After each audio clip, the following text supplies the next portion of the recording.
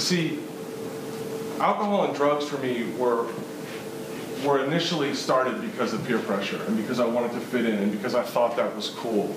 But what I found was that I was using those things because they were the only thing that made me feel okay in the world.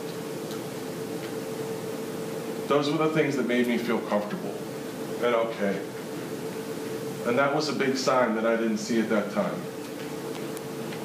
If you need a substance of some type to feel okay, that should be a bell going off in your head. When Twitter and all these things society puts on you, right? These are the things that are going to make you happy, right? The material things that are going to bring you inner peace. And I achieved all those things at 22 years old, and I was totally miserable. And I went, oh my gosh, they were lying to me. That's not real. And the journey I went on from there to finding that. And I was lost.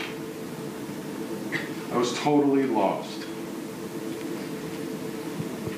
And that started the downfall for me that was fast and swift. When I had my first back surgery my rookie year, I want to tell you I got introduced to opiates, okay?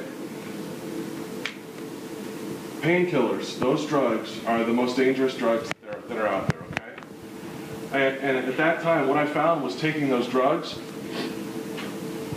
I knew how much I could take to cure the physical pain I was in, and I found if I took a little bit more, it would help with the emotional pain I was in. And once I made that connection, it was a fast fall down, right? Because I spent the next 4 years of my NFL career battling the disease of addiction, the worst it ever was for me, and really fighting to try and stay okay enough to play the game that I had lived my whole life trying to achieve, the dream of getting there, right? When I had my spinal fusion and my career was over, and I was lost, I decided that I didn't want to participate anymore. And I was trying to use as many drugs as I could, as often as I could, to get away.